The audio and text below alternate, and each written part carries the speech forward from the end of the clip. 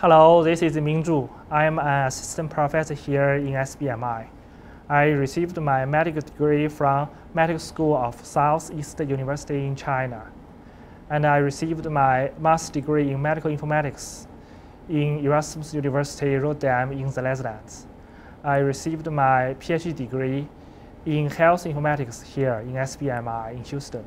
My research interest is in software development, like the turf tool we developed here in-house for EMR usability evaluation. I'm also interested in EMR meaningful use, knowledge modeling, and big data visualization. From teaching perspective, I would say education is a kind of service with two key components. Component one is to help students find their interest in this field. Component two is to guide their interest to the booming job market and help them find a better job after their graduation.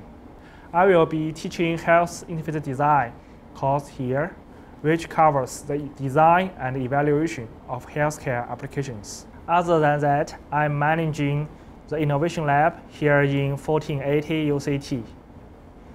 The innovation lab will serve as a bridge to connect students with the industry side before they are ready to go to work in the field. I'm looking forward to seeing you around here.